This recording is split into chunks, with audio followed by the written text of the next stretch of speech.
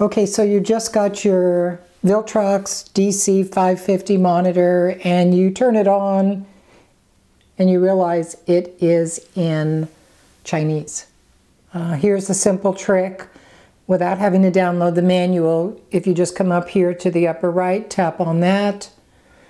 This is already in orange here. This means Chinese. This on this side means English. If you tap that, it changes it to English, and then everything else that you start to see now is all in English.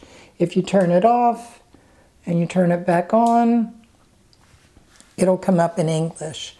This is really frustrating when you first get it. If you're like me, you open it up, you want to turn it on and try to figure out how to change the language. That's how you do it. Hope this helps somebody else. Thanks.